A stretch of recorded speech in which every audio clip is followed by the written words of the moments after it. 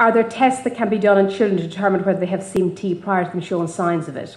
And we kind of dealt with that earlier. So, yeah, I think you did. I was about to say. Right. Well, I think up till not so long ago, if you had absolutely no signs of CMT, you did not get tested, even though if the gene is known in your family, you could be tested.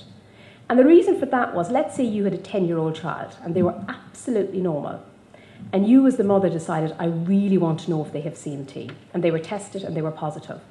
The feeling behind it is, would you protect them too much? Would you stop them doing sports? Would you be overprotective? And that was the rationale. I'm not sure saying it was right or wrong.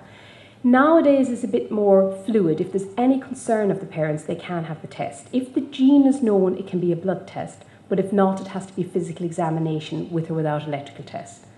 But generally, people are not tested if they've no symptoms, because bringing a child to a hospital for tests is quite traumatic for the child. But if there's any concern at all, I think they should be seen. And parents are often very good. And parents that have CMT, it's much easier because they say to the GP, there's CMT in my family. But what's really hard is parents who have a child with a problem and nobody in the family has had it. And they often give descriptions of years going back to GPs saying they don't walk properly, and the GP looks at them and they say, well, they're fine. And it can take a long time for them to access services. That's what isn't quite so good at the moment.